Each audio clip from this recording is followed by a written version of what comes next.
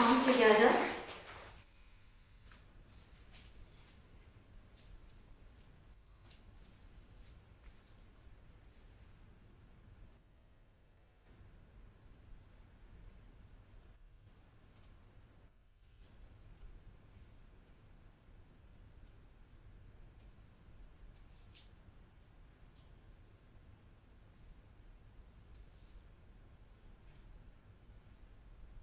Three respectful bows to our speaker. First bow, second bow, third bow. Thank you.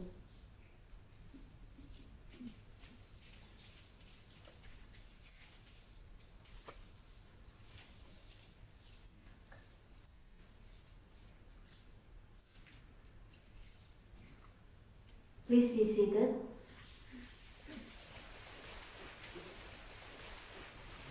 Good evening, our distinguished speaker, Venerable Chuan Quan, respected Venerable, Dharma friends, ladies and gentlemen, a warm welcome to the 2 days Dharma talk, hosted by蓮山雙林Monastery, together with Leng Phong Kranjia Temple, Quang Phat Buddhist Monastery, Buddha of Benison Welfare Society, Zudo An Temple, Fushan Temple, and Buddhist Temple.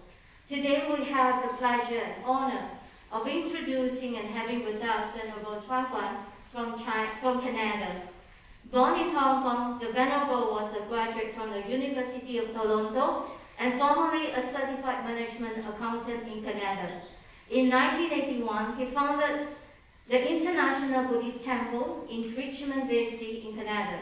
Today, the temple has become a landmark of Mahayana Buddhism and traditional Chinese architecture. In 2010, again the Venerable established the Vinaya, Samadhi, and Prajna Lecture Hall in Hong Kong for the sake of carrying out the Dhamma propagation and charitable projects in Southeast Asia. In 2013, the Venerable founded the Bowen Forest Monastery on Bowen Island, BC in Canada, having authored several articles and books in both English and Chinese. The Venerable has inspired and benefited many people. His topic today will be on practicing mere consciousness is the start of a happy life. We shall now invite Venerable to give us a speech. Thank you.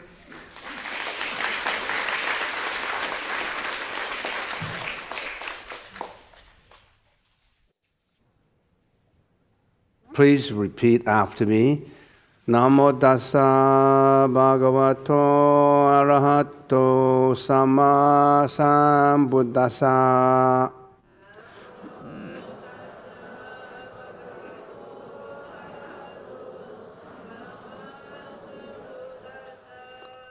Namo tassa bhagavato arahato samma sambuddhassa.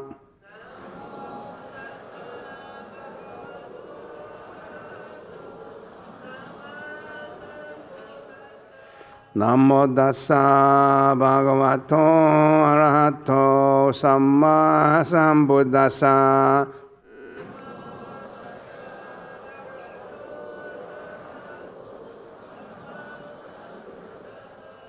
Please put your palms down. Good evening, dear venerables, brothers and sisters, and devotees, ladies and gentlemen, and I can see some boys and girls here too, so good evening. The talk, the Dhamma talk today will be in 2 sessions, today and tomorrow. And the 2 sessions will be basically split into 2 parts. The first day today, we're looking at understanding the theory, the philosophy. Understanding the philosophy, the theory, and tomorrow will be how to practice it. So theory and practice go together. We can also say that today is understanding Buddhism, and then tomorrow will be apply Buddhism. It is very important that we know how to apply Buddhism. Because if just talk about a theory, it's like the wings of a bird. You need 2 wings to fly. You can't just have 1 wing. So today's talk, the Dharma talk content, the first day, how does the mind work? Mere consciousness is an English translation for a particular Buddhist school of thought, which is called Vajnana Matratata. It's a Sanskrit word. If you translate it, it's consciousness only, consciousness only. So that means everything originates from a thought. So usually, many people believe, when they believe in Buddhism, the traditional approach is to request. I request blessings from Bodhisattvas. I request protection, security from the Buddha. Everything is to request. But if you're always requesting and wanting, isn't that increasing your desire? Your desire is to want more. I remember there was a very famous philosopher in China, Lao Tzu, and he said in the Chinese language, 为学日增，为道日损. What's the meaning of it? In the temporal world, when you want to learn something, understand something, you acquire, you want more knowledge, you want more understanding. But to practice Buddhism is you let go. You let go of it. You don't want more, you just let go of it. So letting go and wanting more is just the opposite. But let's first of all understand how the mind works. In order to study mere consciousness, we have to know how the thought comes about. How does the thought rise up? Can we manage our thoughts? Mere consciousness is the management of your thought. We manage a company, we manage a family, or you may be able to manage your life. How do you manage it? We don't know. Some people manage it in the wrong way, wrong management in the company, or even in family, and sometimes in the international management that is wrong would stir up disputes and wars. So management is very important. Now, how does the mind work? Before we know the management of it, we have to understand how it works. How does the mind work? Which is actually our mental experience. 心识的活动，我们这个心识是什么活动的？我们的想法是怎么想法的？我们思维的时候，我们细想的时候，发生什么的思维在我们的脑子里面呢？我们要知道的。If you understand yourself in Chinese Buddhism, 让人知了心，大地无寸土，什么意思？ If you know your mind really well, there is not an inch of the world that you don't understand. 大地无寸头，大地无寸头，你不知道的。It is absolutely important that you know your own mind. Because whatever the mind can conceive, the mind can carry out. So we will spend some time in understanding how the mind works. And then we have to understand the front end 5 sensory consciousnesses. What are the front end? We usually call it, in our body, we call it the front end salesman and sales lady. What are the front end sensory organs? The eyes, the nose, the ears, the tongue, the body, and the brain. The front end. Third, the managerial mind consciousness. 意识. The front end salesman has to be supervised and managed by the brain inside. So there's a manager. So the 6 consciousness, the front end of the 5 consciousness, the eyes consciousness, the ear consciousness, the nose, the tongue, and the body, and those are the 5 front end. And then behind this front end, you can see it, but it's inside. That is a managerial mind consciousness, which manage the front-end salesman.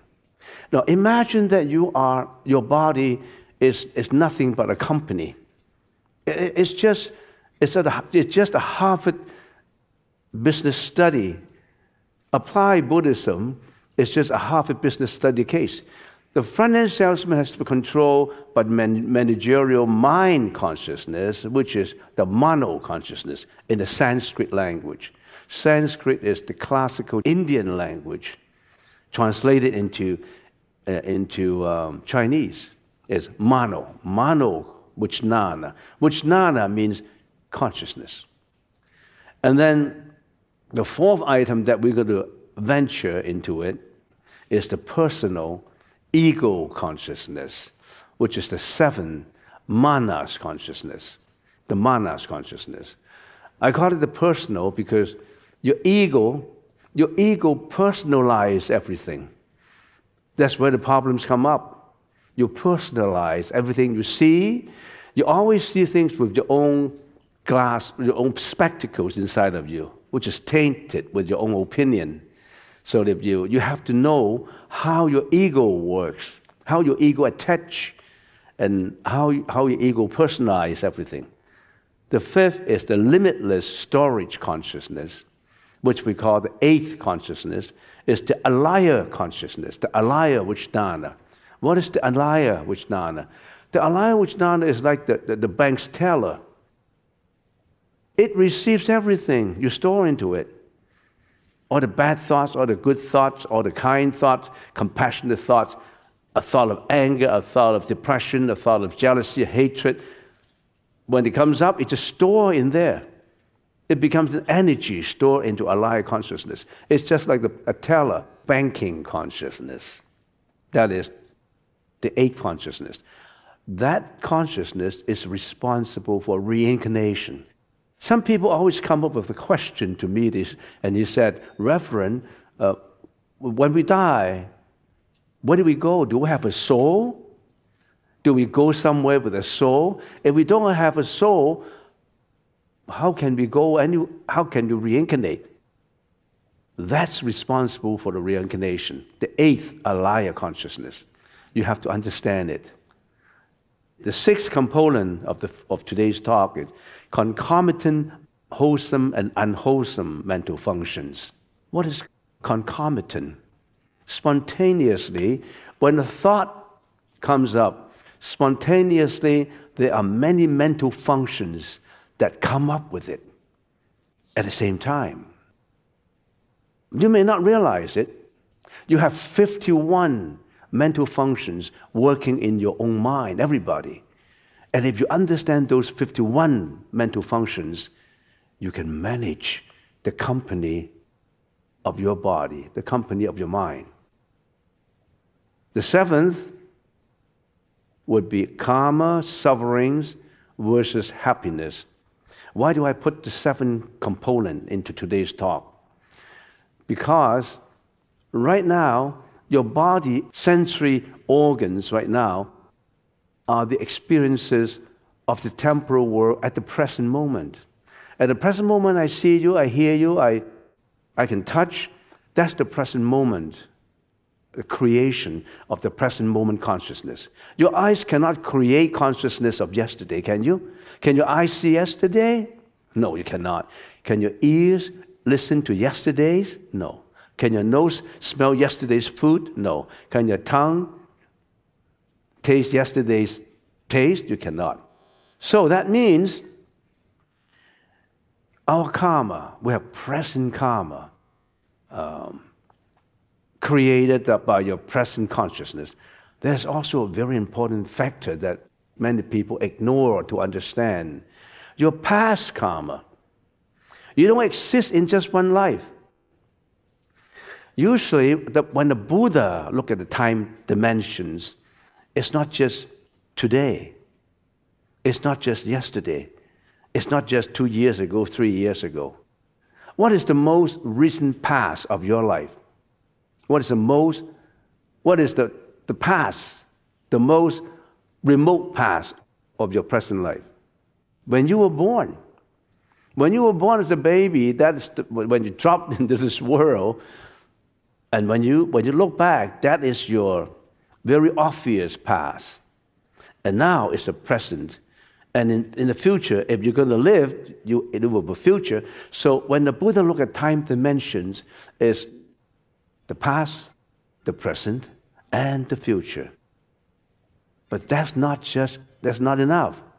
When the Buddha tells us the time, he says, you are not of just the present life. You have a previous life, thousands of years. And in your previous lives, what do? You committed karma. You also ate, you also spoke, you also did all kinds of things that you are doing now similarly.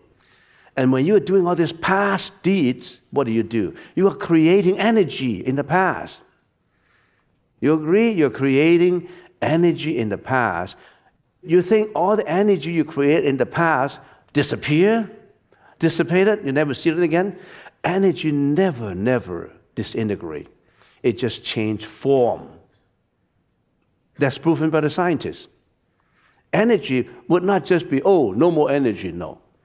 Energy would never be disintegrated. It changes its form.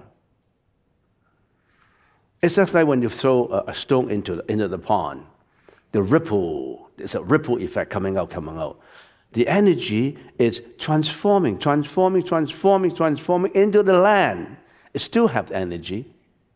And the karmic energy that we created in the past, they won't get disappear. You brought those energies into this present life. The fact that you were very compassionate in your past life, you were very helpful, you were a philanthropist, you donated your whole estate to build a hospital, to build schools. You have done so much good deeds. Those good energy carried into this life, maybe you were a billionaire. You have good health. So whatever you are facing, you're experiencing, is whatever you have done in the past, not God. You are responsible for your own actions, your speech, your thought. So it's very dangerous if you don't know how you think, how you act, how you speak. You've got to be very careful with how you behave. It's very logical. It's nothing about superstition, nothing about Buddha gave me all this. If Buddha can control everything about you, you are the Buddha now. Because you don't have to do anything. He can make you the Buddha. You cannot. The Buddha can only tell you that's the road to walk. That's the road to walk from A to B. He cannot walk it for you. If you're sitting there and you're not walking, you will never get to that point B. But the Buddha only tells you the method of walking there. So I'm going to talk about karma, especially previous life's karma, which you have to understand. People say, oh, how come I'm suffering now? It's unfair. It's not unfair. You are the result of what you have done in the past. You are just realizing the bad karma or the good karma, the wholesome karma or the unwholesome karma that you have done in the past. But there are ways to correct it. There's a way to make up for it. That's what the Buddha was talking about. Don't just wait for things to happen. Don't just wait for suffering to come up. There are ways to avoid suffering. There are ways to manage sufferings. There are ways to understand suffering. That's the purpose of our talk. So we're going to talk about sufferings, and we'll be talking about happiness. Everybody wants to be happy. What is happiness? How to be happy? That's what we talk about. That's in the first day. In the second day, we're going to do something practical. How to train the mind to overcome mental afflictions and to achieve your goals. Do you have goal to achieve? Everybody should have goal to achieve. How to train it, how to manage it. The second is, when you manage it, what are the methods? We're talking about mental stabilization. We call it samatha. And the right introspection, we call it vipassana, a Sanskrit word. And the meditation and satipatthana. Beware of emotional transfer. That is a very important concept in watching your own thought. I talked about it in the previous 3 days in my Chinese lecture in Chinese. By the way, anybody who participated in the previous 3 days lectures, raise your hands. So there are a fair number of people who also listen to the Chinese language talk. Third, the power of mantra and Buddha names chanting. Why should we chant? Why do we chant Nam Mô A Mi Tho Phật? Why do we chant Nam Mô Guan Cheng? So why do we have to chant mantra? Well, there's a lot of meaning in it. It's not superstition. It's a sound therapy. Sound is very mystical. Sound is very effective. Sound is very inferential. We have to understand why we chant. It's not superstition. When your grandmom and your mom and your dad are chanting Nam Mô A Mi Tho Phật, they may not understand why, but they are producing effects. They're producing good effects. All right, with understanding of what we're going to do for these 2 days, we don't want to waste any time. I come all the way from Vancouver and I come all the way from Hong Kong, and I'm also going to Thailand. You're going to get the message on how to manage your mind. Imagine yourself as a company. You are the CEO of the company. What are these front-end salesmen and sales lady? You know what salesman and sales lady? They need to be supervised. So there's a manager, which is a sixth consciousness. And also, behind the manager, there are also other people. It's called a board of directors. The board of directors is the seventh consciousness, which is the personalized ego consciousness. They don't care. They just care about the profit. They personalize everything in the company. I don't care how you work. I don't care how you manage. You just have to raise the stocks, the shares of the company. We are the directors. And then what is alaya consciousness? The alaya consciousness is the conglomerate wholeness of the company, which includes the shareholders outside, the directors, the CEOs, the whatever. How to manage your life. Everybody, I manage the company well. Can you manage your life well? Some people manage the company successfully, making billions of dollars, but they couldn't manage their own family. Have you heard of stories like that? Why can't you do both? Okay, let's start. Now, the objective of my talk this evening is to introduce to you one of the many schools of the Buddhist teaching. In Sanskrit language, it is known as Mujnapti Matrata Vada, which is mind only. 唯识中也名法相中也名一切横派, or Vijnana Vada, consciousness school. So Buddhism is not just about kneeling down, prostration, burning your incense, and then chanting your mantra. It's about understanding the mind, your mind. When you're understanding your mind, you will understand other people's mind because you will care about people's mind, other people's mind. It is an influential tradition of the Buddhist philosophy and psychology, emphasizing the study of cognition, perception, and consciousness. Students of psychology would know what I mean. Cognition, perception, and consciousness. It teaches us how to understand the functions of our mind and practice to subdue and purify it to achieve peace of mind and eternal bliss. Do you like to have peace of mind? Let alone eternal peace, we want it. If you want peace of mind, if you don't understand your mind, how can you have peace? Happiness does not come from wealth. It comes from peacefulness of the mind. It does not matter how much money you have. If you're not peaceful, you're not comfortable with the money or your fame.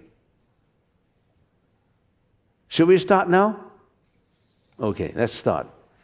I'm trying to cram everything into a day, so you have to bear with the burden of understanding. You may not understand it. It's a cram course.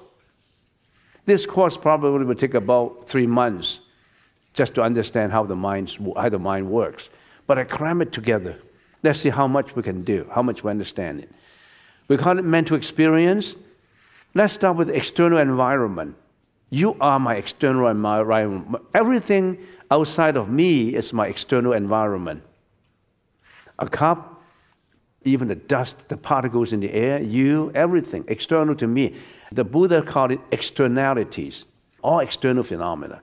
The Buddha classified external environments into 五蕴, 照见五蕴皆空. 心经里念过没有？照见五蕴皆空，度一切苦厄。五蕴第一个 objects 色 sound 声 smell 香 taste 味 touch 触是香味触 That almost classify everything external. Objects, all the objects, which includes even the particles, the electrons, the protons, all these objects. Sound, and then smell, and then taste, and then touch. Touch is tactility, which means the interaction in your body. Your internal body organs are touching against each other, and interacting with it. So that 五蕴, the five skandhas, cover every external environment. But can you use 5 categories to cover all? The Buddha tried to cover that in that way. Because it takes millions of years if we try to explain everything. So the 5 skandhas. The eyes would interact with objects. The eyes can see objects, so you have eye consciousness. The ears listen to sound, all kinds of sound. If you don't have ears, how can you listen to sound? The nose interact to smell, and your tongue interact with the taste. Your body consciousness interact with touch. This touch doesn't mean just touching. It means all the organs inside of you, the interaction. Now, sensory organs is not the consciousness. Sensory organ, the eye sensory organ, sees something outside, the eye consciousness arises. Because the organ itself has no consciousness. It is a tool. The camera is just to snapshot it. The camera is just a tool. Your eyeball is just a tool. Your eardrum is just a tool. But you need the internal interactions to understand what you see, what you listen to. So, when eyes, ear, nose, tongue see something, interact with something, that is perception. You perceive. Perceive is not just with eyes, with the ears, with the nose. Also, we call it perception. 前五识, the front end 5 consciousness, through the 5 sensory organs. And then, all images of past, present, and future. Cognitive process, that means the first 5 sensory front end sensory organs, they only interact with the present. The brain interact with the past. Only the brain can think about yesterday. Your nose cannot think about yesterday. Your eyes cannot see yesterday. So only the brain, the 6th consciousness, can visualize and imagine yesterday, and the 6th consciousness can also think about the future and the present. So the cognitive process includes not just the present perception, but also the past. Plan for the future, recollect the past. That's your brain's function, including interpretation, rationalization of the perception. Now that belongs to cognition, which is the 6th consciousness. The manager, the front-end salesmen cannot dig into archive files. They are not allowed to. It's confidential. Only the manager would dig into the history of it, compare the budgets of it, and plan out everything. Look at the past, plan for the future. That's the cognition, the rationalization of it. When I see Mr. Chan, the eyes see Mr. Chan, my eyes cannot discern, is that Mr. Chan or Mr. Lee or Mr. Zhong? But when the eyes see fixed enough, then it reflects into my brain, which is the 6th consciousness. The 6th consciousness will take out the file and say, oh, that's Mr. Chan and not Mr. Lee. This seems to be so simple. But if you don't understand this simple concept, you cannot learn Vijnanamatrata. When the Buddha talked about consciousness, the Buddha talked about it in detail. Sometimes it's amazing how could a saint knew about everything, about mind. That's what it is. And then personalize the foregoing consciousnesses with a self, which is personalization and arousal of emotions. Who get angry? Your ego consciousness, working with your mano consciousness. Your seven consciousness, which is the manas consciousness, interact with mano, the seven and the six interact, you get angry. You get jealous. You got hatred, ignorance, fear, phobia, depression. If you dig into Google, they may not be in that detail, only in Buddhist teaching. I try to summarize it into this. So this personalization. And then body plus mind, a diluted self in samsara, store of present and past karmic energy, and that belongs to the alaya consciousness. So in other words, you, me, will have 8 consciousnesses, not just 1, 8, if you analyze it in detail. The 5 foregoing, the 6 managerial, the 7 personalized ego, and the 8 storage. We have a huge garbage bin inside of us that store up all your garbage that you have thrown in since millions of lives ago. And we're slowly cleaning it up. The Buddha taught us how to clean up our garbage. This garbage, we've been carrying this in many lives. We suffer. Imagine you're in the middle of a garbage tank and you suffer. You got to clean it up. Meditation is to purify it and clean it up. Is it easy to clean up? Absolutely difficult. But if you know how to, then you open the door, clean it up a bit and close it. You don't get overwhelmed by it. When you get overwhelmed by it, you'll die. You cannot be overwhelmed by this garbage. Some people did get overwhelmed by all this, overwhelmed by bad, unwholesome energy, bad, unwholesome karma. All right, with that information, then we go forward. Now, let's talk more about how you store the consciousness. Our 8 consciousness, alaya consciousness, store all the karmic energy, the bija. Bija is a very important word in the Chinese language. It's 种子, the seeds. This is the front end, ears, nose, tongue, body, and then there's the mind, and then there's the ego center, store consciousness, alaya consciousness. What does it store up? It stores up all the bija, all the energy.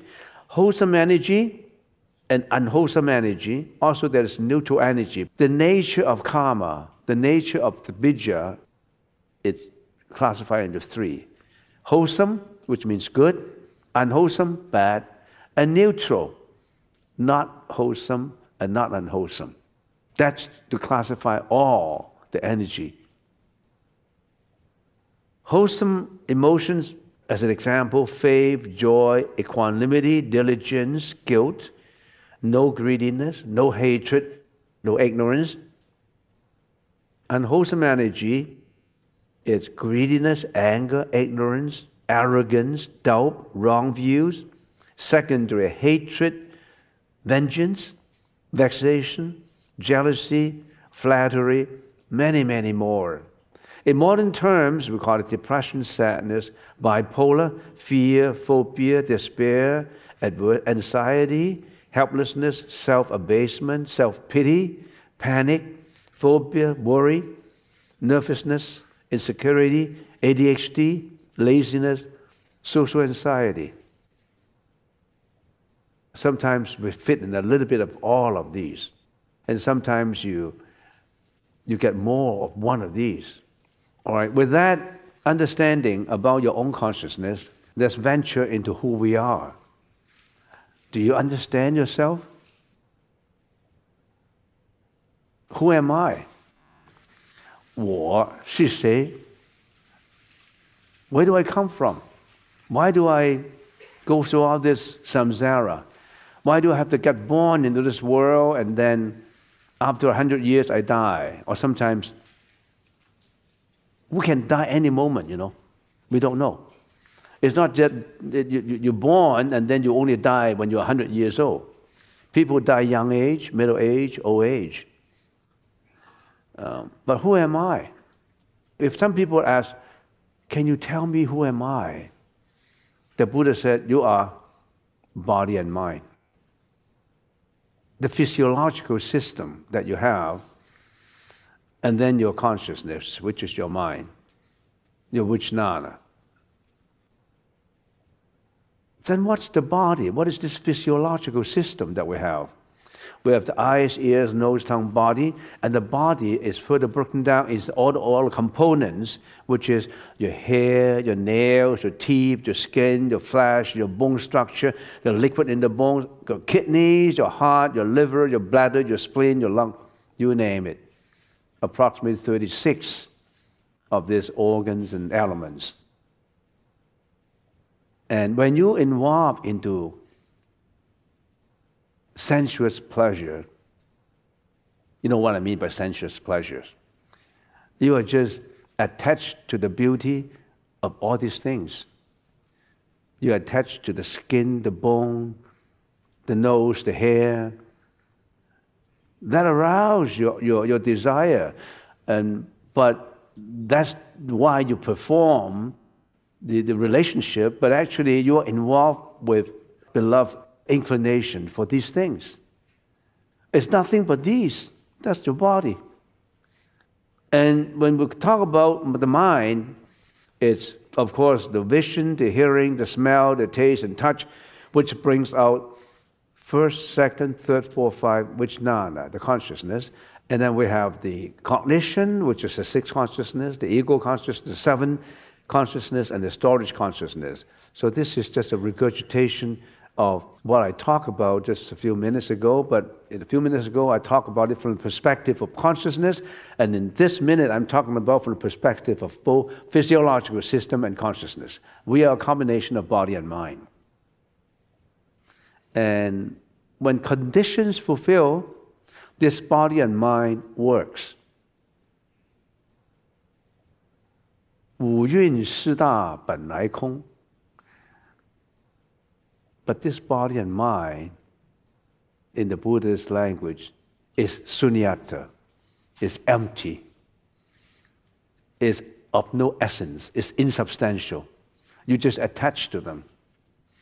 You attach to them and you are in samsara.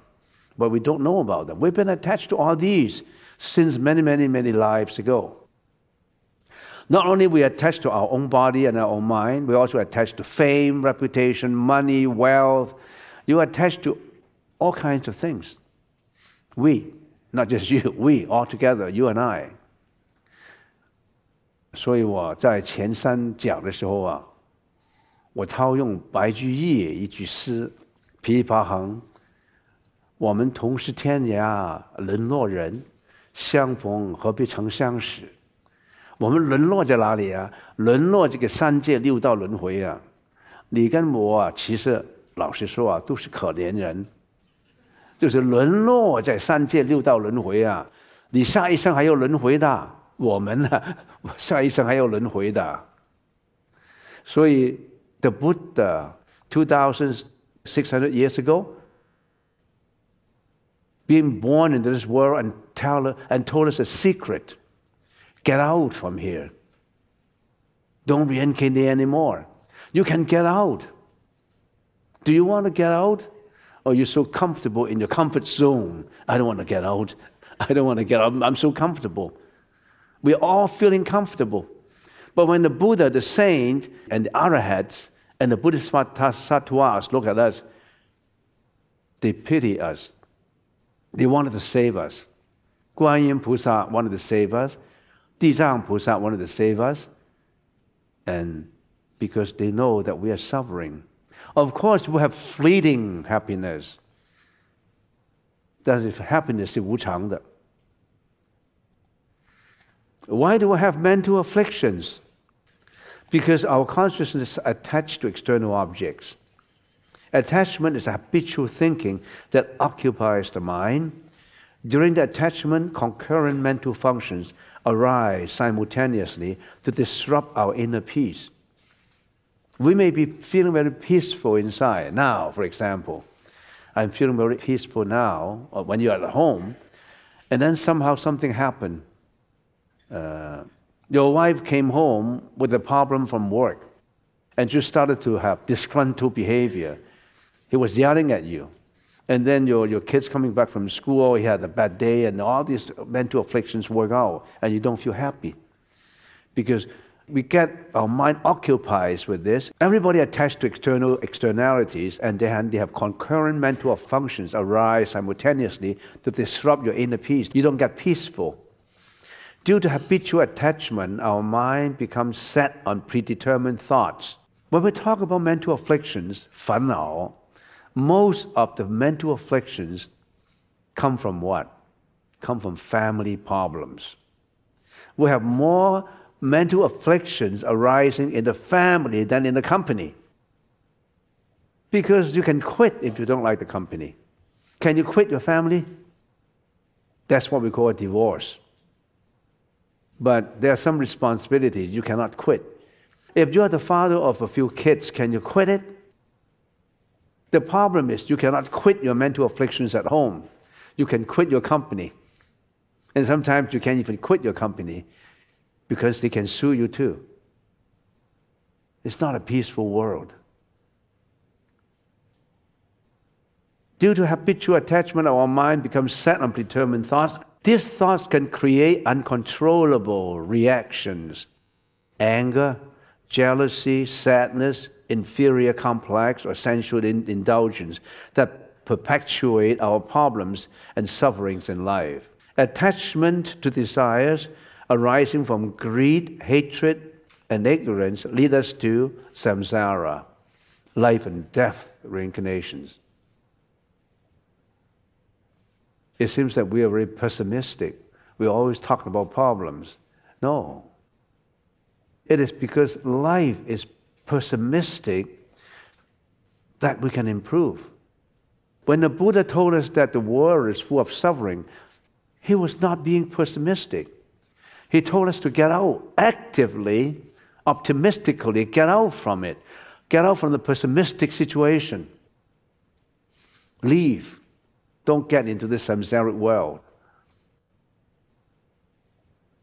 The reason why Buddha was so great a saint is because he told us that this world is not a world to live in. And he introduced many methods to get out. That is in Buddhist literature. All right, let's carry on with this. Where do emotions come from? Emotions come from your own karmic energy. Karma is energy expressed through thoughts, actions, and speeches. Every thought produces energy. Every speech produces energy. Action also produces energy. When the action is performed, when the words are spoken, when the thought comes out, the energy already is created. You can get away with it. So you'll be very careful with your own thought. For every karmic energy, there is an equal and opposite reaction. Sometimes it could be more than equal. For example, for every thought of hatred or loving kindness that arises in your mind, there is an equal amount of hatred or loving kindness that eventually returns to us. If you are involved in a dispute, you push someone, your energy goes out. And when you push someone, actually, that force is also pushing you back because you're pushing some energy, but you hold your energy. That's the reason why it didn't fall. Actually, the energy bounced back to you. And when I was in Hong Kong just a few days ago, I met a youngster. And that youngster was really a very good, kind youngster. And he said, he told me, yeah, I know, in Buddhism, it says that whatever you do, there's always the same effect produced, so you have to be very careful. So I always be very careful with myself with what I'm doing. Well, that's the youngster that has very good thought about it. So if you give out compassion, you get compassion back. You give out hatred, you get hatred back. So don't give out any hatred. Don't give out any, depressive attitude, anger, jealousy. Don't spread your COVID or don't spread your emotions around. Emotions can be contagious. We'll come to that later. Where do emotions come from? Come from karma. From your present life karma and your past life karma. Our karmic energy has been accumulating from one life to the next as we continue to experience rebirth. So everyone is different. Every one of our future, your life, every life is different. Even a twin, they may look alike outside, but their karmic energy is not the same. For information about reincarnation, please refer to studies made by a very famous person called Professor Ian Stevenson. He studied reincarnation his whole life. He conducted more than thousands of cases. He traveled around the world, India, Asia, America, studying reincarnation. Because some people may not believe in reincarnation, but he studied actual cases about reincarnation. You can research into this work about reincarnation. Karma. What is karma? Karma, action produces karma, speech produces karma, and thought produces karma.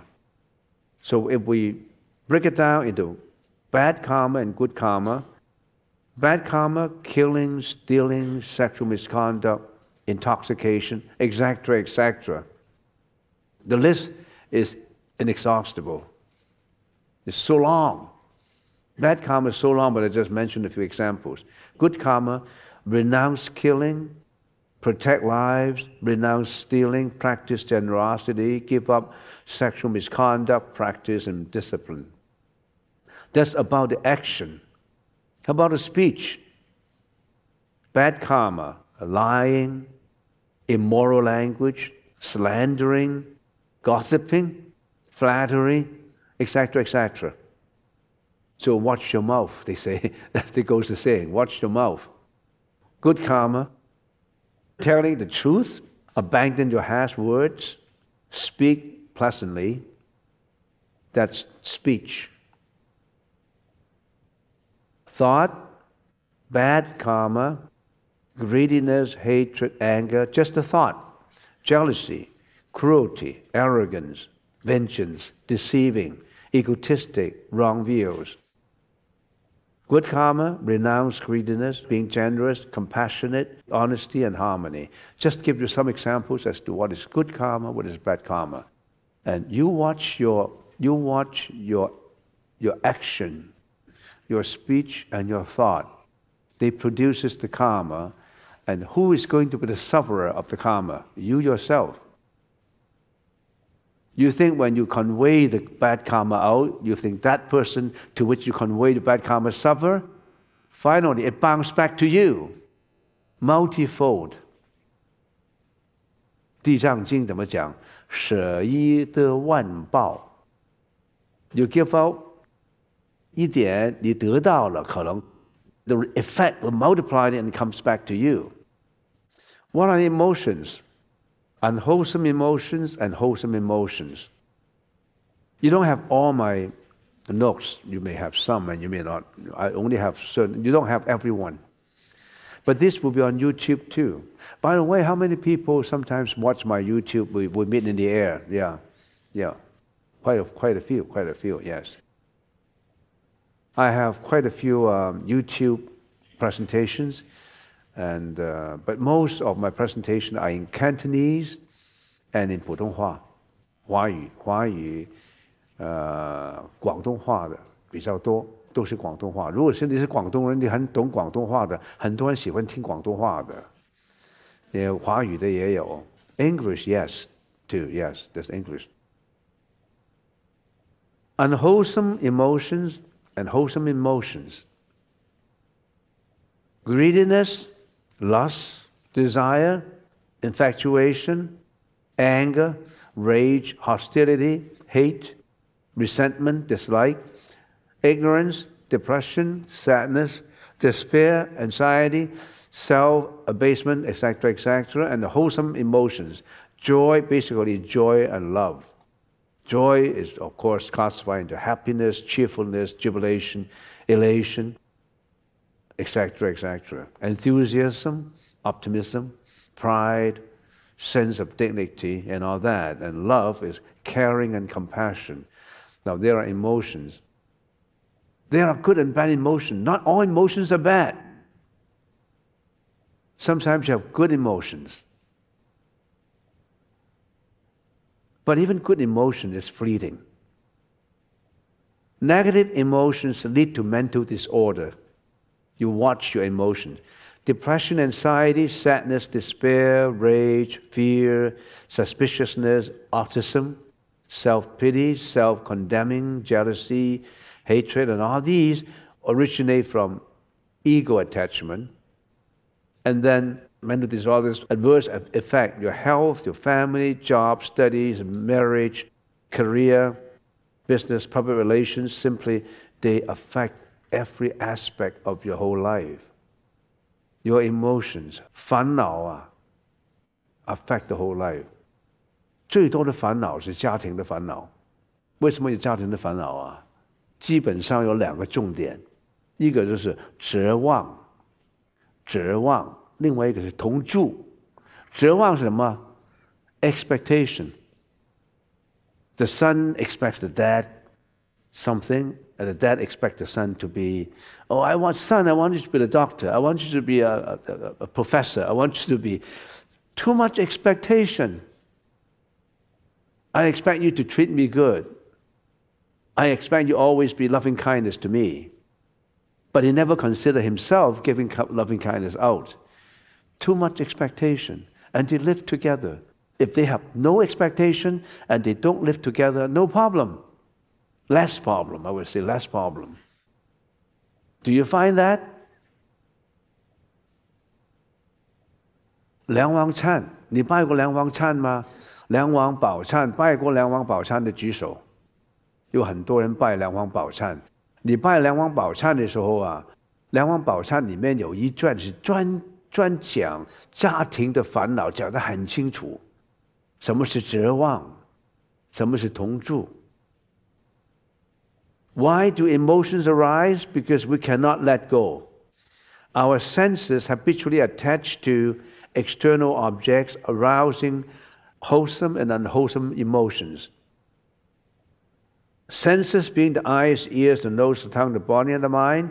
Externalities, matter, sound, 声, smell, 是声香味触法. When the eyes see matter, vision, seeing and sensual object arousing sensual desire. That's the consciousness and attachment. When a man sees a lady and a lady sees a man, and if you like, there's a likeness among them. There's also a sensual feeling would come out. And when your ears, when you're being insulted, arousing anger, you feel angry. Being complimented, you feel very delightful. It's habitual inclination. When you're being insulted, you don't like it. When you're being complimented, you feel very delightful. Nose interact with smell, resenting pungent odor and attaching to fragrant smell. Your tongue interact to taste, indulging in meat eating, leading to animal slaughtering. Your tongue habitually attached to eating the flesh and blood of animals. That's why you eat the chicken, the pork, the cow, the beef. You like to taste the flesh and blood of animals. You don't care about slaughtering them. Some people will slaughter them for you. But if you happen to slaughtering houses, you won't eat beef again. You know how they slaughter the cows? I've been to those places. And they, when they push the buffaloes in, they have a long alley, which is just fit one buffalo. So thousands of buffaloes are going into one alley, and at the end of the valley, there's a barrel. The barrel, when the buffalo goes into the barrel in the slaughterhouse, the barrel will open up like that. And then they push the buffalo in and they close it up with 4 holes for the legs to come down. With 4 holes, and then they lift up the buffalo. Should I tell you something like that? Would it be too terrible? Is it okay? Raise your hands if you feel okay. Yeah, then I can continue. So that barrel catches the buffalo, and then it carries it through. And then when it reaches a certain point, then underneath the barrel, there is an edge like about 1 inch. And when you go through that, there's a knife, a saw coming down. And they immediately saw into the barrel. So that means the buffalo is being sliced underneath the belly. And at that time, the buffalo don't even know about it. It slides through at the belly, and then when you go into another sections, it slowly opens up. And then all the bowels come down. And then when it lands onto the other side, the buffalo still walk for about 10 feet without anything inside. And then they're struggling in pain. That's how they kill buffaloes. They kill buffaloes in 2 minutes. That's the new way of killing them. You know how they kill the chicken? They just hang the chicken upside down, and it goes through in a mass assembly line. And they can kill thousands of chicken in 5 minutes. They don't care about animals suffering.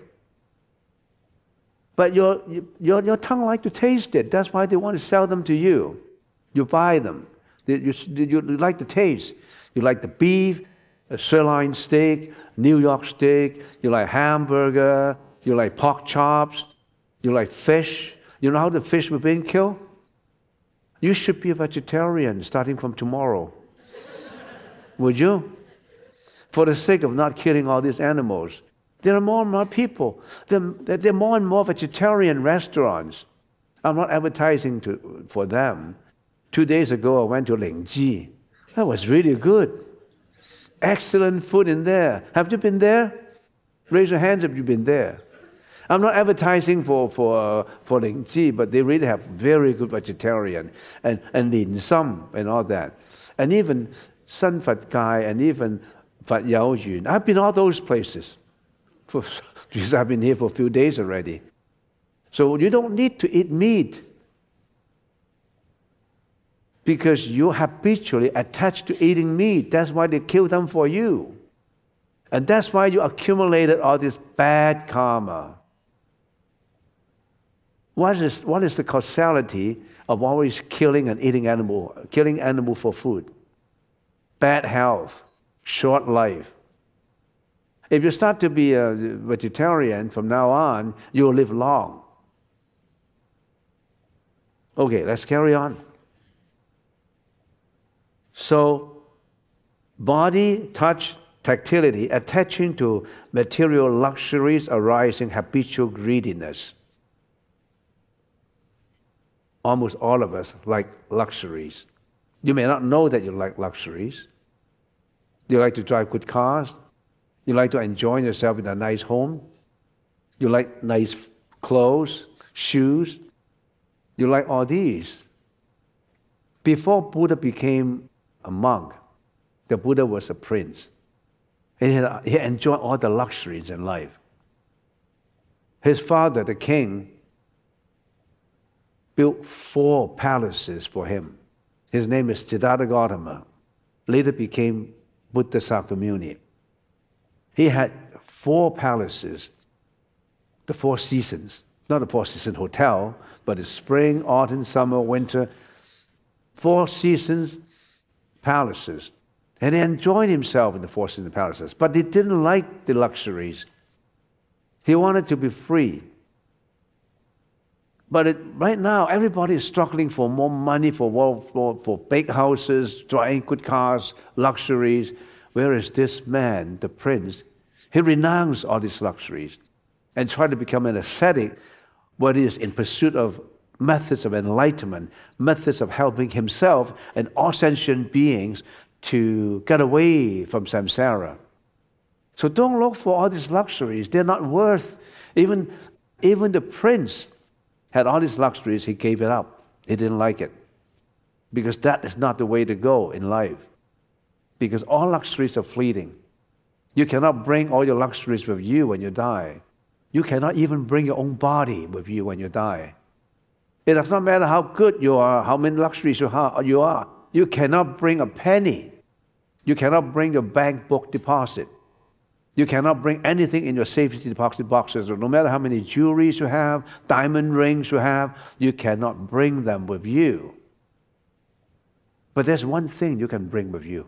You have to bring with you. That's your own karma. What you have done when you are alive. Don't do any bad deeds anymore. They count. How come I don't know? Who is responsible for keeping a record of my karmic energy? I don't believe it. I don't think so. Because whatever I've done, nobody knows about it. I did it secretly. I've been doing these bad deeds. I had a lot of one-night stands. I have a lot of girlfriends or boyfriends. I've done all these things. Nobody knows. Not even my mom. Your mom, your dad, they don't know. But one thing, no. It's similar to a computer. When you key in the information in there, it gets into your memory. That's your 8th consciousness. Your keyboard is the front end 5 sensory organs. Your 6th sense is your programming. All this gets stored into your memory. And your memory is like the cloud. It gets all stored, it won't go away. For every bad thought you have, it's in the cloud. It's in your consciousness. For every good thought you have, it's also in there. Don't think about bad things. It's also good for you if you're positively knowing how to make up good thoughts. So the Buddha is a positive thinker. The Buddha helped us to build up good thoughts and lead to samsara. What's the difference between a sentient being and a Buddha? A sentient being is not enlightened. He is attaching to externalities. Where the Buddha has already awakened from the dream of existence, this sentient being is living in the dream of existence, and he doesn't know about it. The Buddha tells us that what he has gone through, and what he has gone through is all written in the 3 canons, Jing, Lü, Lun. The Sutra, Sastra, and Abhidharma. 经律论有多少？大如烟海。As much as the ocean, thousands of volumes, billions of words. As I give an example, in the previous 3 days, there's so much in the Buddhist teaching since 2,600 years ago, an accumulation of all the Buddhist teaching. We cannot learn it all. It's like the ocean. We cannot learn it all. But we don't have to learn everything. When you want to taste the taste of the ocean, you don't need to drink up the whole ocean. You just like me, get a cup, and then scoop up some water and taste it. Oh, then you know the taste of the ocean. You don't need, Buddha knew so much, I don't know anything. How can I get enlightened? No. As long as you get a cup and scoop up water and drink it, you know how to taste. This is the water of a certain sutra. This is the water of something. And if you get all if you know how to realize the taste of it, then you know how to walk to the road of nirvana. If somebody asks me, what is Buddhism? If you're only allowed to say one word, what do you want in Buddhism? What do you try to get in Buddhism? If you think about getting nirvana. Have you heard of nirvana? Anybody heard of nirvana? What is nirvana? Nirvana is a Sanskrit word. In the Chinese language, it's translated into 涅槃. Nirvana. What is nirvana? Nirvana literally means blowing out the flame. Extinguish all the flame. That means extinguish all your mental afflictions. Stop your cycle of reincarnation. You blow out the flame of bad karma. You blow it out and you get into nirvana. Get out of samsara. And it also means cessation. It means all that is bad cease, no more. And then you go to that land where you have eternal bliss. You're away from samsara. Okay, let's carry on. Okay. Concomitant mental functions. I'm trying to get into some psychology now. When a thought comes up, when your eyes, your ears, your nose, when your front-end salesman interact with the outside world, your eyes see, your ears listen to sound, you taste everything, all these things. There are 5 generally interactive functions arising at the same time. And we call it attention, contact, sensation, perception, and volition. 5片行, 作意, 处, 受, 想, 思. Whenever every thought comes up, this generally interactive functions automatically come up. Otherwise, there will be no thought. What is attention? If I'm looking at something, I'm not paying attention, I don't know what I see. When you have attention to it, if my eyes don't get in contact with the object, I don't know what it is. And also I have sensation, I have perception, I have volition.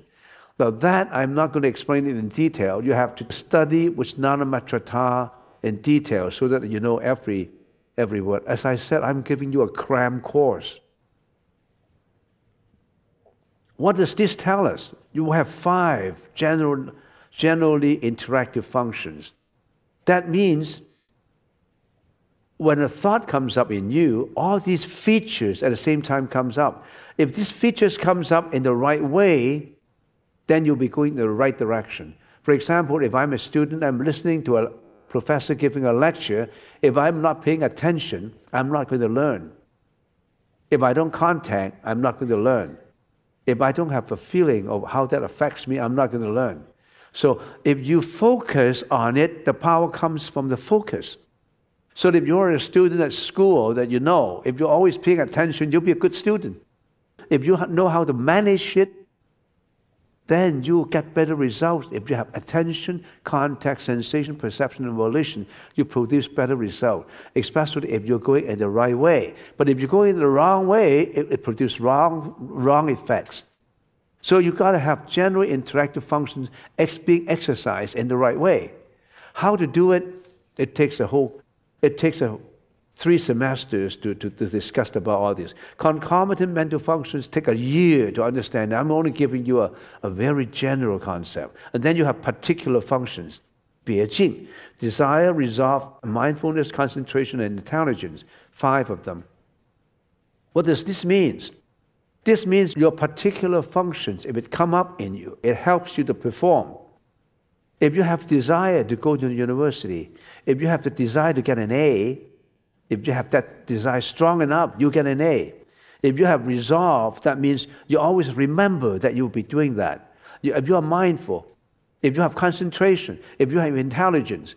So whatever you do in your company, in your life, if you know how to manage the particular functions of your mind, which you have, you'll be more successful in life.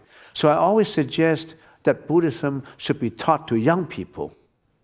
Because when they are young, if they know how to pay attention, how to build up desire to do something, how to concentrate, how to increase the mindfulness, they'll be more successful. How? The Buddha told us. That's the wonders of Buddhism. It teaches us how to achieve better in whatever you're doing, in your goal. Not just about incense and prostrations and bow and no, not just that. That's your grandmom, your granddad, not you.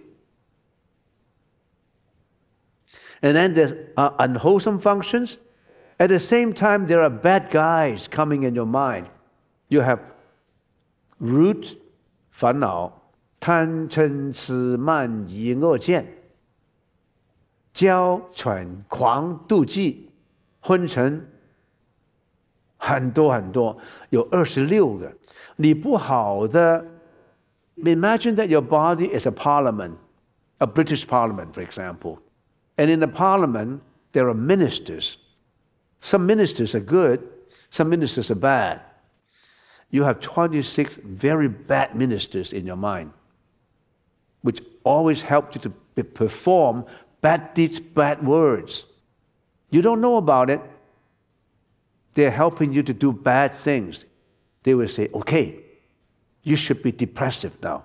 You should be angry now. You should be jealous now. He's insulting you. You fight back. They are martyrs. You have it. You have 26 of them in your mind, which you don't know. Now, all these generally interactive functions and particular functions, they are neutral. If you use them in the right way, you'll be successful. If you use them in the wrong way, you fail. If you use general and the particular in the right way, you become a saint. You become a good person. But if you use them to be a bad person, it helps you to be a bad person. So they are neutral. But these unwholesome functions, they're not neutral. They are your opposition ministers. They're really bad. But you also have wholesome ministers. Only 11. In your parliament of your mind, there are 11 ministers helping you to be good, and 26 ministers helping you to be bad. They are the majority. Very scary. You may not even know about it. And then there are 4 indeterminate functions: regret, drowsiness, investigation, and security. They are not determined. For example, in regret, they could be good, it could be bad. I'll give you an example. I come to this temple, and then, I have a mind of generosity. I want to donate $10,000. I'm so moved by whatever I see. I feel peaceful. I feel happy. I'm going to donate $10,000. And then when you go home, $10,000, it's a whole month of my salary. Why am I so stupid? You feel regret. You did something right, but you feel regret. So that's a bad regret. On the other hand, there's another person, and he did something wrong. He feels regretful. That's a good regret. You did something wrong, you feel regretful, you feel wrongful. So whenever someone comes up to you to say, I have done something wrong, would you excuse me? You don't say, I don't excuse you. You try to make up rooms for him to change. So regret could be good, could be bad. So there are 4 of them. So altogether, how many? You have 51 mental functions in your mind, helping to in your daily thinking, helping you to do good things and bad things. You'll be very careful with them. Unwholesome mental functions, 26. Roots, greediness, anger, ignorance, arrogance, doubt, and false views. And then you have primary disbelief, laziness, indolence, thoughts wandering, torpor, forgetfulness, distraction, false understanding.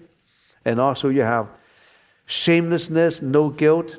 You also have hatred, vengeance, vexation, jealousy, harm, parsimony. You're not generous. Your pride, your concealment, flattery, and deceiving. You have 26 bad ministers in your parliament of thinking working to help you to do bad things, making you very, very unhappy.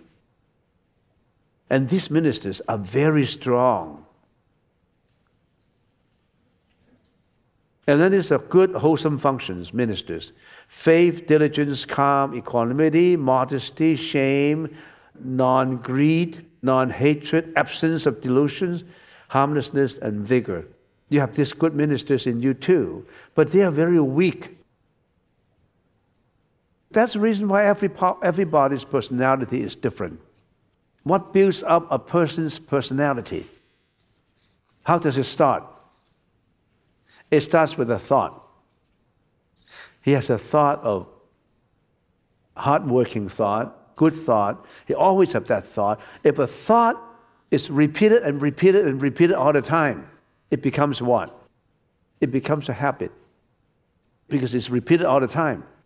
When a certain habit is repeated all the time, it becomes your personality.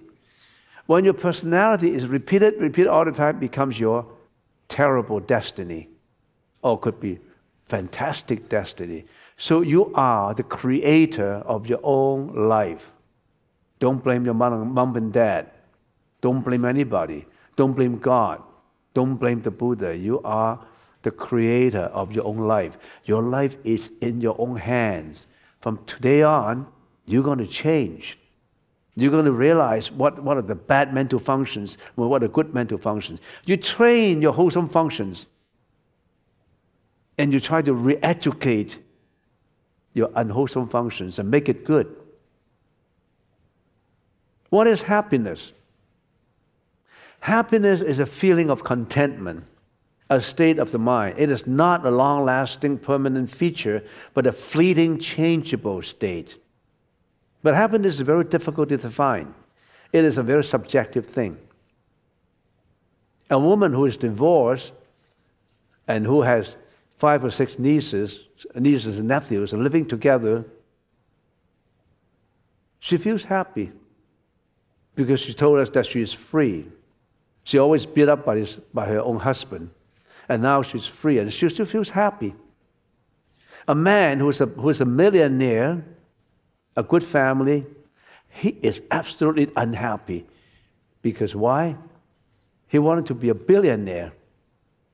A businessman with 20 billion, he feels unhappy because his friend has a private jet airplane. He doesn't have one. A lady whose husband is making a few millions per year, and he's unhappy because his other friends' husbands make more. So what is happiness? Happiness is no definition. It's very subjective. Happiness is difficult to define because we don't know what true happiness is. Some people identify happiness with sensory pleasure, but such pleasure is different from happiness, as pleasure is only a sensory feeling. Many people identify happiness as relationship between a man and a woman. In that moment of happiness, that's not happiness. That's a sensory stimulation. That's not happiness. A lot of bad effects may flow out of it. It's a momentary feeling we get from experiences such as eating food, good food, getting a relaxing massage, or receiving a compliment, or even from a sexual encounter. You think that's happiness? That may bring out a lot of problems. Homicide can come out because of that encounter. Many, many things may come out from it. But you think that's happiness, right? What did the Buddha say about happiness? When the Buddha gave his first Dharma talk, he did not talk about how to get happiness, but instead how to overcome unhappiness, such as mental afflictions and various adversities. So he talked about the Four Noble Truths, sufferings, causes of suffering, methods to end suffering, cessation of suffering. 苦直灭道. That's a study in the Harvard business case. You identify the problems, you analyze causes of the problem. Suffering is to identify the problem. All these sufferings, you don't have sufferings? We have lots of sufferings. We'll go through it 5 minutes later. We identify what these sufferings, that means we identify the problems. When we were given a case by a professor in Harvard, for example, school, here is a case, you study it, and you resolve that. So what do? When you receive that, sometimes 100 pages of information about a company and how to resolve this problem, you go through it and try to find out the problems Identify the problems, and then once you identify the problems, you analyze the causes of this problem. Why this company have that kind of problems? And then what? And then you find out methods to overcome, methods of solutions to solve those problems. And when the problems are resolved, that's the final fruits of your project. So the Four Noble Truths is actually very analytical, very educational. But when people look at the Four Noble Truths, they don't look at it that way. From now on, you know. But the Buddha helps us to solve our problems. The Fourth Noble Truth, suffering.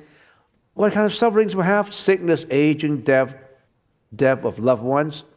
When we were born as a baby, that you're 1 year old, for example, and then you're up to 100 years old, you died.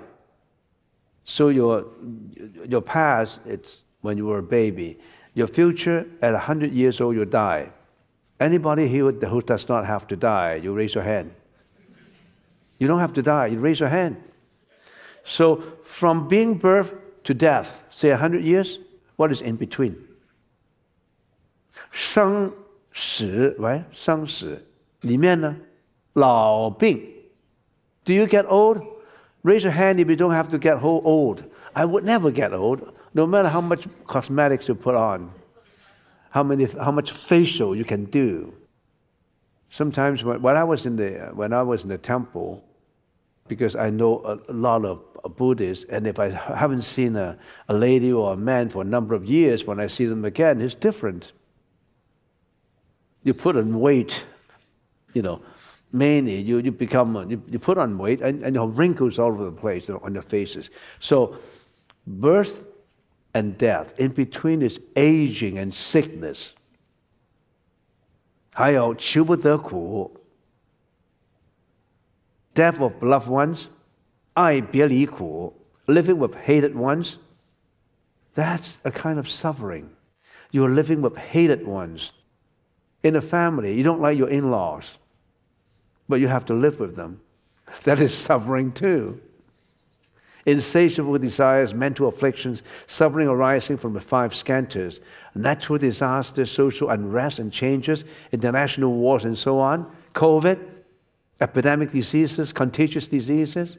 How many die? How many people die? In the Second World War, 40 million people died in the war. In Rwanda, in Africa, in 1997, within 3 months, 800,000 brothers and sisters of a different tribe, the same country, kill each other. 800,000 people get killed. In the Holocaust, 6 million Jews were executed. All these are not suffering. Terrible suffering. Sometimes I don't want to talk about this, otherwise you can't go to sleep tonight. Causes of suffering, karma, such as insatiable desires, craving, ignorance, hatred, ego attachment, arrogance, suspicion, erroneous views, and many other mental afflictions. Sometimes I don't understand why some people can exercise so much cruelty on others. Unimaginable. All this information is easily accessible since we can do it online and Google, or in many, many sources we can get information. So much bad karma has been created. I think we should all go to the Pure Land. That's the reason why in the previous three days, I talk about how to be reborn in the Pure Land. The Four Noble Truths, cessation of suffering. Sufferings can be ended through complete understanding and practice of the Buddha's teaching. Nirvana can only be understood or realized through direct experience. Nirvana means peace, sublimity, purity, liberation, eternal happiness, extinction of craving, hatred, ignorance, and so on. Cessation of sufferings. The path leading to cessation of suffering. The Buddha didn't even only talk about causes of suffering. He introduced methods to end suffering. Do you have any time to study that? you have time to do other things. As I always mention, you have time to WeChat, WhatsApp for 3-4 hours, but you don't have any time to learn something about what the Buddha was telling us. From now on, don't do too much with WhatsApp. Get 1 hour to understand what are the Four Noble Truths. What are the paths leading to the cessation, the elimination of suffering? Through practicing the Buddha's teaching. What's the Buddha's teaching? So much. I can't tell you in one night. I can't cram into one night. No way. I've been studying for 50 years, and I'm still learning. But I'm amazed at so much information you can learn from the Buddha's teaching. 经律论 浩如烟海, the whole ocean of literature. You know, the most abundant literature in Buddhism is the Chinese Buddhism, 汉文佛学。为什么汉文佛学那么丰富啊？2600年以来啊，有很多累积了很多经律论的翻译。我们中国的和尚到印度去留学啊，从法显大师西晋的时候已经开始了。那个时候法显大师要到印度去 study 留学，那个时候他63岁。他63岁从长安出发，经过葱岭，经过5年的危险的旅途啊，到了印度求学佛法。开始的时候有10个人去的，到的目的地只有2个人成功，一部分不去了，太辛苦了；另一部分呢，在沙漠死掉了。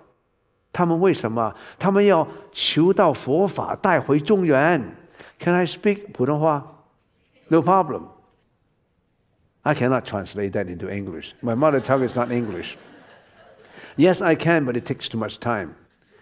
And 还有那个他学了8年，玄奘大师，唐三藏，唐朝，他经过3年危险的旅途，到了印度学了17年了，天天学习啊，完了以后带很多经论回中原。还有义净大师，他没有经过丝绸之路，他是从海去，在海漂流了3年，到印度学了18年。所以我们那么多丰富啊，都是前人啊，用他们的生命回来的佛经佛典，你们有没有学啊？为什么你们不学啊？太浪费了，太可惜了。That's why I'm telling you, there's so much. And learning Buddhism not just help you to be reborn in the Pure Land, it helps you to be successful in your present life. Because if you know how to solve your problem, find out the causes of the problem, identify methods to solve this problem, you'll be a successful businessman. You'll be successful in managing your family, managing your company, managing your thought, managing your life. Why don't you get into it? The Four Noble Truths indicate to us that if we can end all of our sufferings and get into a state called nirvana, happiness naturally comes up. You do not have to look for it. You don't have to look for happiness. If all sufferings are gone, that's already happiness. The Buddha emphasized that we do not have to crave for happiness. If we can eliminate suffering, achieving equanimity or peace of mind, by achieving a mental state where we can detach from all our emotions, such as greediness, anger, ignorance, arrogance, suspiciousness, and egotistic view, we can free ourselves from suffering and achieve a state of mind, we call it eternal bliss and well-being. The Buddha said, when there is no inner peace, that is suffering. I remember there was a very rich man, I don't want to mention name, probably the number 1 rich man in Hong Kong, probably. I don't want to mention name. He was interviewed by a reporter. Mr. So-and-so, you've been here for so many years and you make so much money. What is happiness? When do you get this happiness? His answer is, when I first came to Hong Kong, when I was licking this ice cream cone, I feel very happy. I feel very happy when I'm licking this ice cream cone, walking in the park, enjoying all the trees and the shrubs and the flowers. I feel extremely happy. Not with all the money. Peace of mind. 春有百花，秋有月，夏有凉风，冬有雪。若无闲事挂心头，便是人间好时节。你听过吗？什么是人间的好时节？ The spring has flowers. 春有百花，秋有月。The autumn has the moon. 夏有凉风。In the summer, we have the warm breeze. 冬有雪。In the winter, we have snow white, the white snow. 春有百花，秋有月，夏有凉风，冬有雪。若无闲事挂心头，你以为春夏秋冬那么美吗？很美啊，我的心态很好。其实最好的时节啊，不是最好的时节。若无闲事挂心头，my mind has no suffering in it. I have absolute peace of mind. I feel free. I feel nirvana. I feel I'm peaceful. That's the best season, not spring, autumn, winter, and summer. 若无闲事挂心头，便是人间好时节。Because you are all peaceful inside. There's suffering when you have no peace. Rebirth in the samsara by sentient beings, according to the good, evil deed action in the previous life, we are in the realms of reincarnation. The three vicious realms is hell, hungry ghosts, and animals. The three wholesome realms is humans, devas, and asuras. One is responsible for rebirth. Karma. Your actions, speeches, and thinking of the past and present lives have all become latent energies for our sufferings and reincarnations.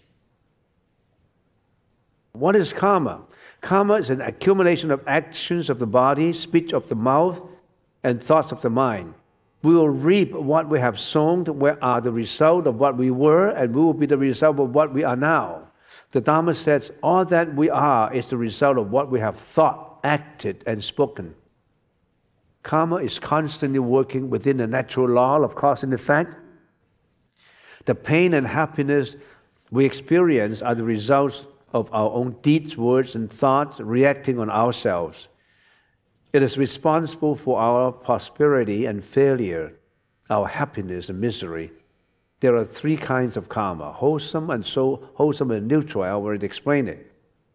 Karma also refers to the natural law of cause and effect. Karma is working 你的因果报应业力轮回，每一件事它有它的因果，你逃不出因果，没有人知道啊，你的 memory 知道 ，the clouds know because it all gets stored in there for every action, every thought. Good karma, good effect. Bad karma, bad effect. Neutral karma, neutral effect. Thoughts give rise to action and speech, because all action and speech are pushed out by thought. If your action and speech get repeated all the time, it becomes a habit. So if you have bad action and speech repeated all the time, you are building up bad habit. If your action and speech are good all the time, you are creating good habits. What kind of habits you want to create? If the habits are always repeated, it becomes your personality. Don't blame anybody. It's your own habits that got repeated all the time. And your personality determine your destiny. Do you want a good destiny? You go back to the origin. You watch your thought, watch your speech, and watch your actions. As I have mentioned, there are unavoidable sufferings, suffering of birth, aging, sickness, death, suffering of being apart from loved ones, suffering being together with despised one, suffering of not getting what one wants, suffering from the interaction of the five skantras. We need one whole session to discuss that. But I can tell you, these are unavoidable. You have all of these. These are unavoidable. And there are also uncontrollable sufferings. Sufferings that you cannot control arise from natural disasters, such as flooding, earthquake, hurricanes, tsunamis, volcano activities, epidemic diseases like COVID, wars, genocide, and social unrest and changes. Suffering arises from trying to control what is uncontrollable or from neglecting what is within our power. Suffering arises from trying to control what is uncontrollable. Something you cannot control and you try to control it. Suffering comes up. Or if suffering comes up, you neglect the power within you to change. You have the power within you to eliminate suffering, but you neglect it. You continue the causes to build up suffering. From now on, you don't neglect the power within you. You have that power within you to change. Why don't you exercise and try to learn about this power? That's what the Buddha taught us. But suffering, such as mental afflictions, emotions are controllable, as long as you know how to manage your own thought, as long as we are not neglecting the power within us to manage our emotions. If we understand how to come about and follow the Buddha's teaching to overcome them, so we can change, we can manage these sufferings and eliminate them. And that's about what we'll be talking tomorrow night. How do we control them? How do we manage it? How do we get rid of the sufferings? Are you going to come tomorrow night? We practice how to do it. Now we just empty talk about it. We just talk about it, but we never learn how to control it. How to exercise the power within us to control this suffering. How to eliminate suffering. But there are some uncontrollable ones, but there are controllable ones too.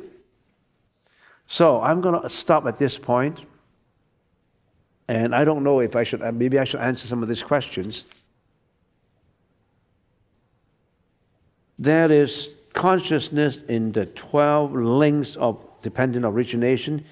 Is this the 6th consciousness, but does this consciousness in the 12 links relate to the 8th consciousness?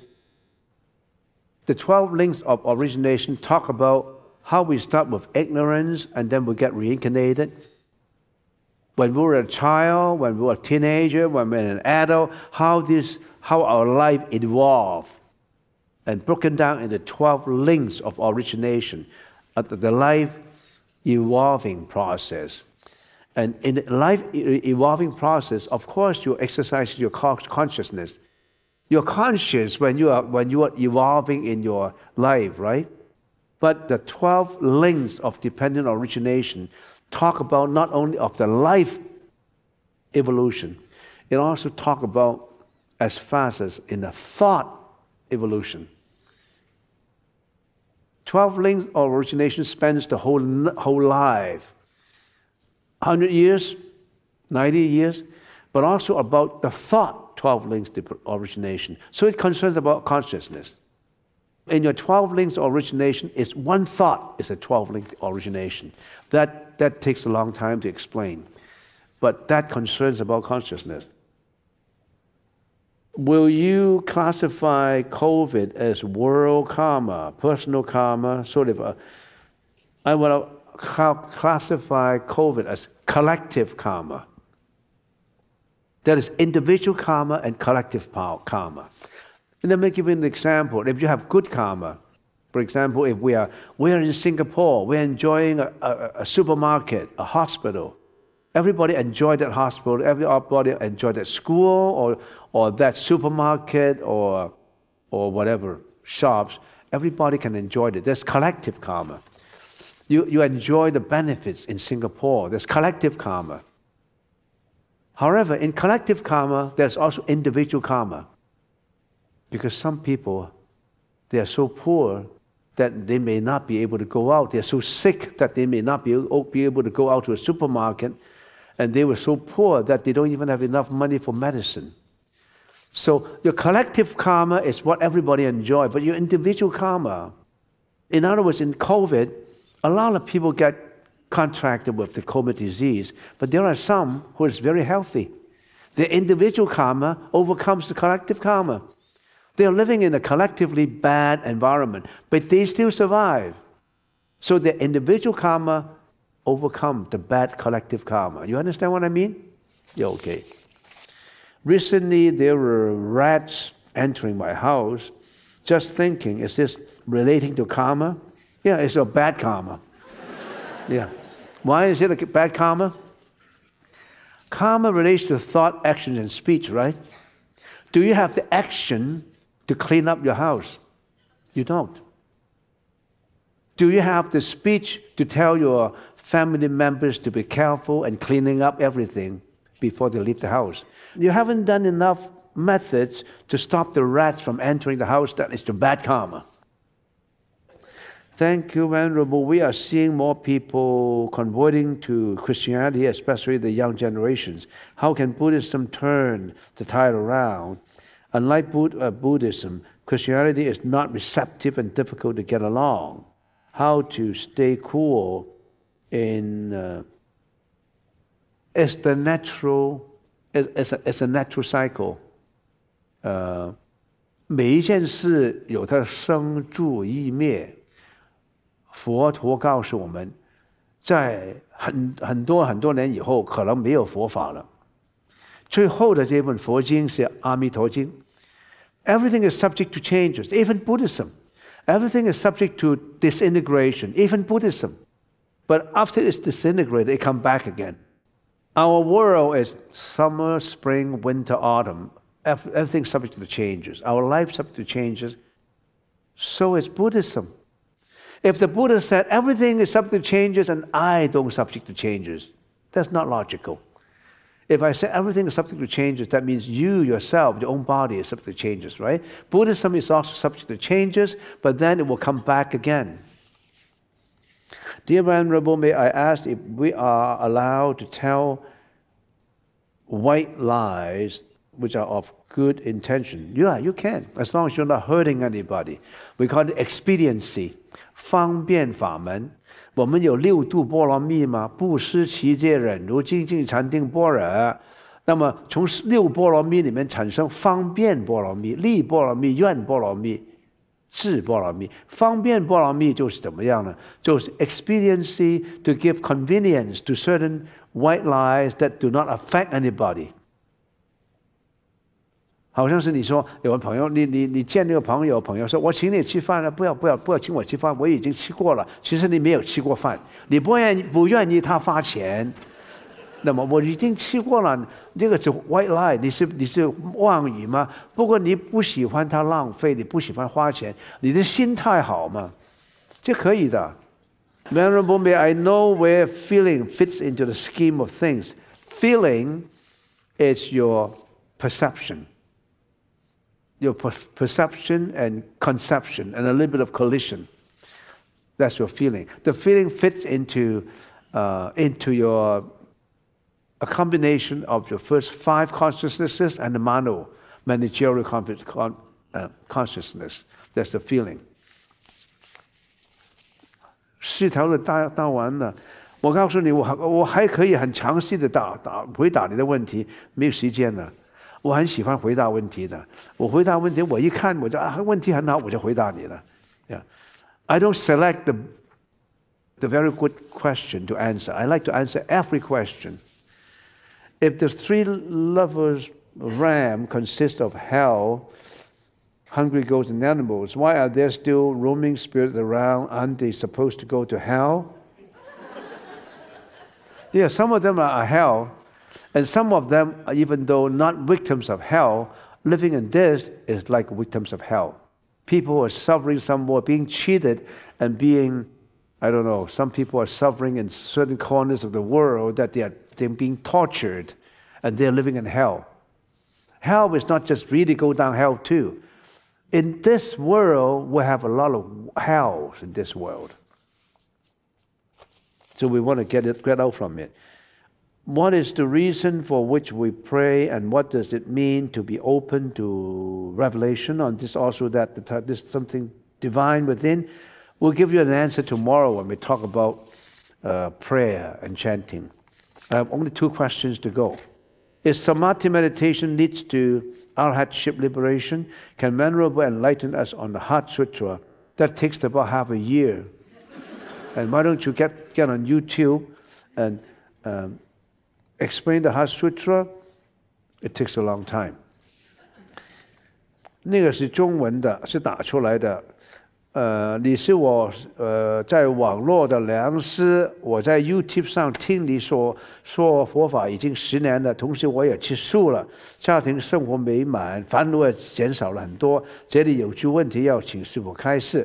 在《金刚经》提到凡所有相，皆是虚妄，但净土法门却主张观想念佛。请问这个观念如何理解呢？观相念佛比较困难。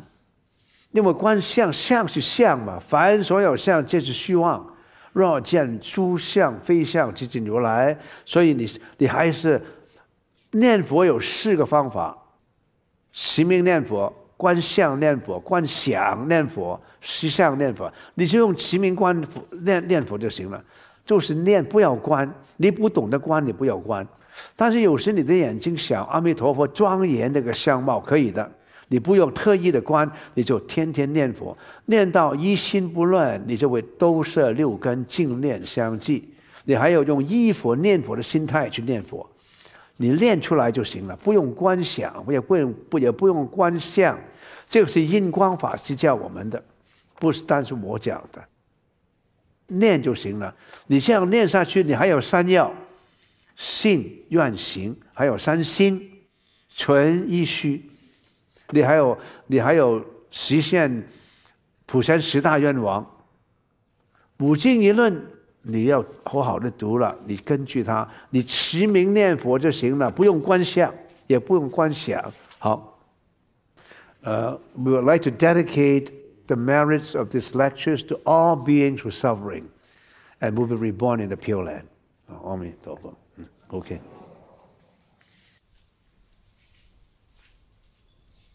Venerable, for the inspired talk tonight. Please rise, everyone. Palms together.